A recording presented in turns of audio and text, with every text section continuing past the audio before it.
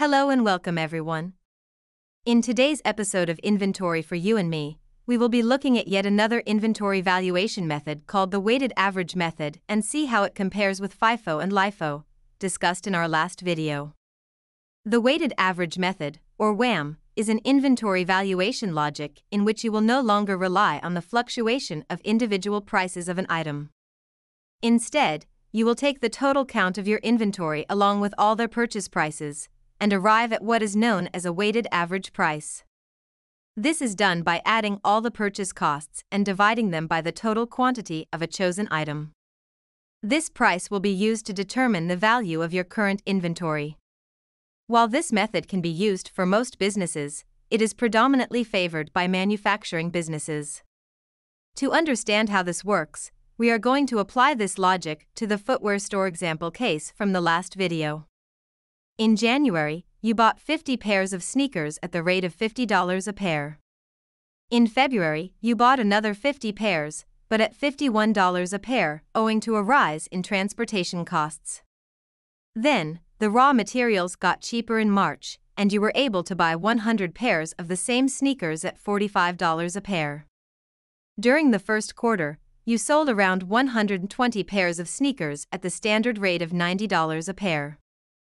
Unlike FIFO or LIFO, before you apply the weighted average method to derive your inventory asset value, you will need to calculate an average purchase price first.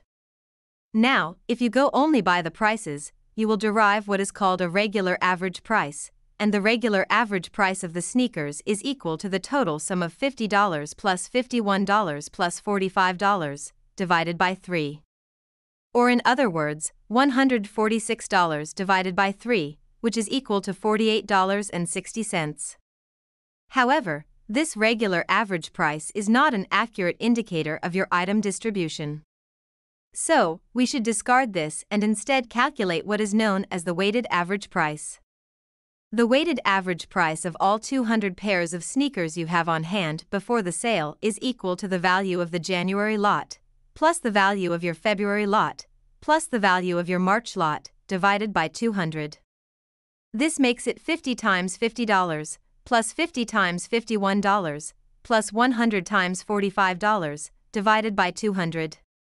Or in other words, the total sum of $2,500 plus $2,550 plus $4,500, divided by 200, which is $9,550, divided by 200, which equals $47.75.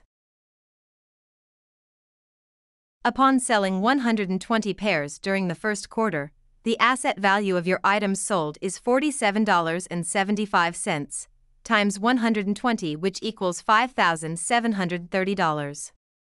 The value of your remaining inventory of 80 pairs times $47.75 is $3,820.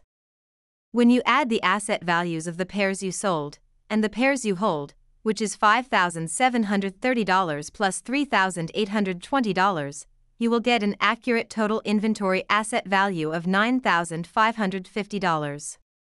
That concludes our discussion on the weighted average method. We hope this was useful to you, and we look forward to seeing you again for another video. Cheers!